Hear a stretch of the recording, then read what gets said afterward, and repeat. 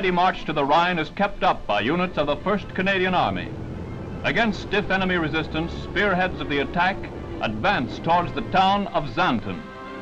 Sonsbeck, a German anchor defense point lying in the path of the Canadian push, is captured. Its ruins are a grim reminder of the devastating power unleashed upon the Nazis.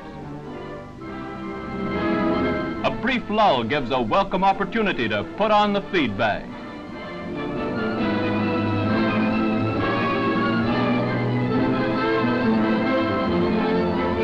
Even the old dogs get a break. The advance is resumed with armored vehicles taking the lead. The first concern of the Canadians is the elimination of the enemy bulge in the Xanten-Wesel area near the Rhine. This is the follow-up of the bitter fighting which took place in the Hochwald forest. The muddy terrain does not slow down the advance. Enemy opposition is very heavy, with German rear guards fighting viciously to protect the only escape route in this area.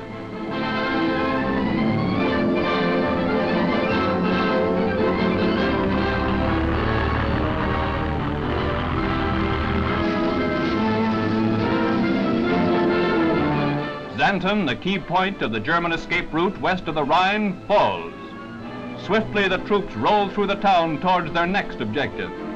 Not a single building in the town remains untouched.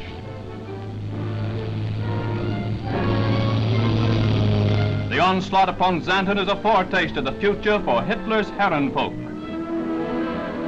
The last great obstacle is reached, the slender winding strip of water that is the Rhine. The Army camera sergeant films the waterway from an aero pip. Suddenly, 3 Messerschmitts pounce upon the helpless Oster. Machine gun bullets find their mark in the back of the cameraman. History is recorded even to his last breath.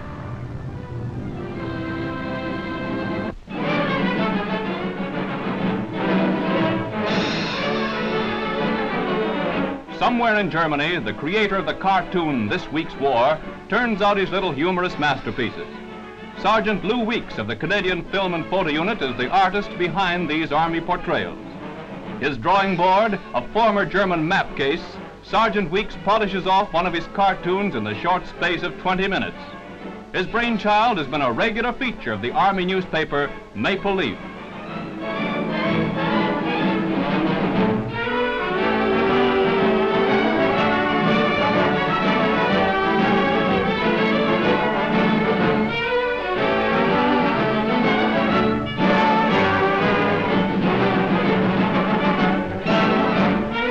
From the Western Front, his fame is now spread to London's Fleet Street.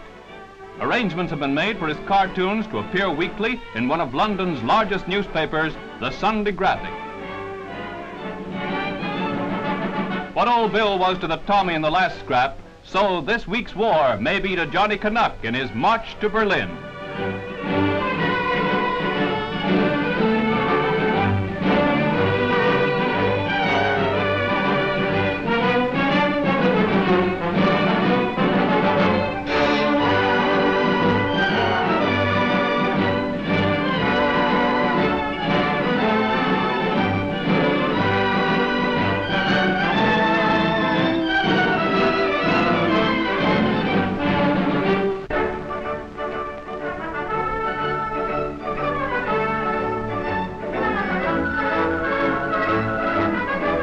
For those members of the CWAC in England who have marital ambitions, a solution has been found for wedding clothes rationing.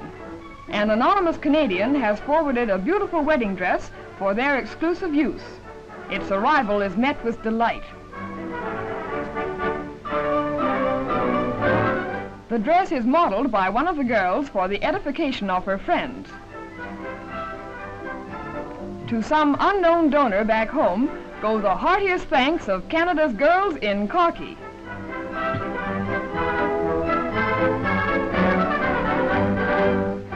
During lulls in the Italian fighting, Canadians of the 8th Army spend their time making souvenirs.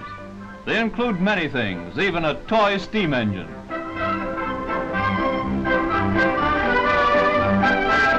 Rings are a very popular type of handicraft for the boys to send home.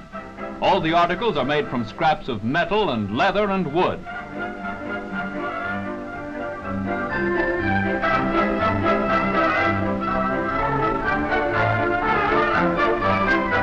pride is exemplified by the shields bearing the crest of the 8th Army.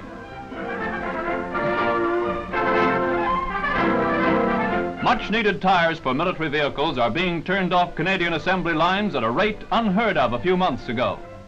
The Minister of Munitions, Mr. C.D. Howe, has informed the tire industry that the United Nations supply of tires is critical. To combat this lack of vital military supply, Canadian tire workers have pledged to redouble their efforts. They intend to turn out some 60,000 extra tires within the next 3 months.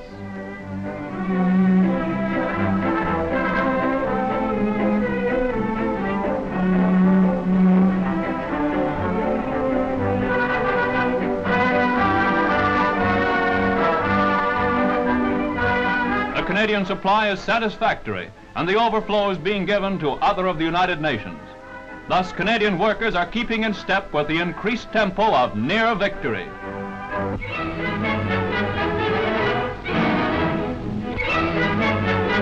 The first ski race of 1945 is held in the snow-clad mountains of the Laurentians in Quebec.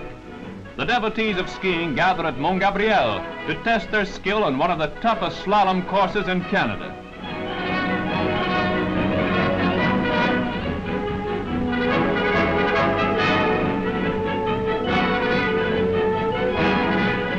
The hill on which the slalom competition is held is known as Scott's Slip, and it carries out its tradition of knocking the experts for a loop.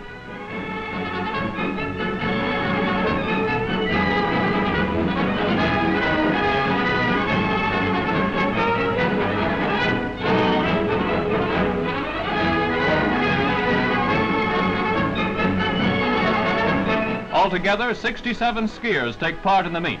The final winner is Fernand Lessard of Saint-Sauveur. Félicitations!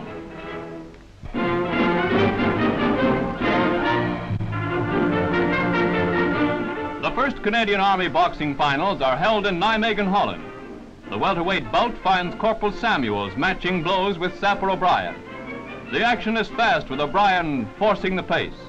The scrappiest fight of the evening finds O'Brien the winner.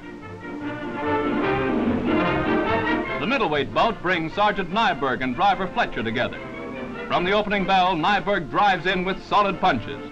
Fletcher goes to the canvas for a brief count, but recovers and comes boring in. Nyberg rushes in for the kill and delivers the final KO in the waning seconds of the first round. A crowd of 2,000 packs the auditorium to see the finals.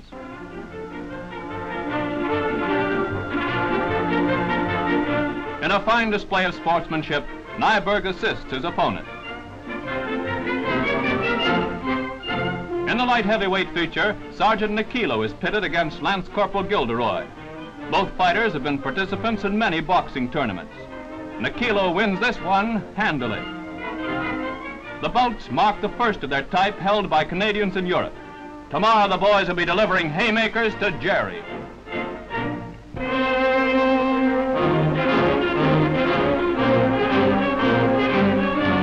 The security blackout has been lifted on the Army's latest weapon development. It is the rocket projector. Previous to being used for frontline duty, it gets a workout behind the lines. Mounted on a two-wheel trailer, the projector is highly mobile and can be placed in positions impassable under ordinary conditions. The rack contains 32 rockets which can be fired singly or in salvos. Its development has only been reached after long and painstaking research. A variation of the projector is in use mounted on top of a Sherman tank. The firing is done by remote control from the safety of a slit trench.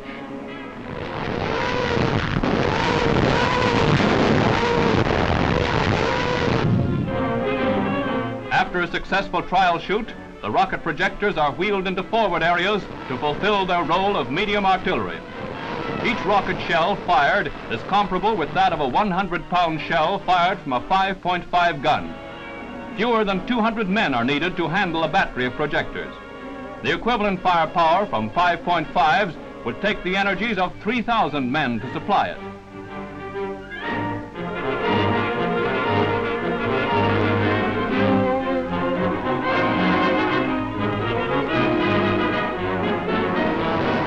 This deadly weapon is fast nailing down the lid of the Nazi coffin.